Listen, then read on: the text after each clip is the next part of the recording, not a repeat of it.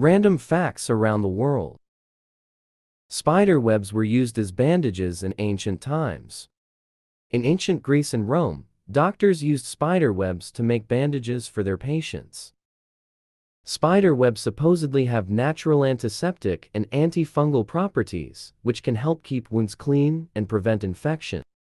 It's also said that spider webs are rich in vitamin K, which helps promote clotting, so next time you're out of Band-Aids, just head to your attic and grab some Webicillin. 1/4 of all your bones are located in your feet.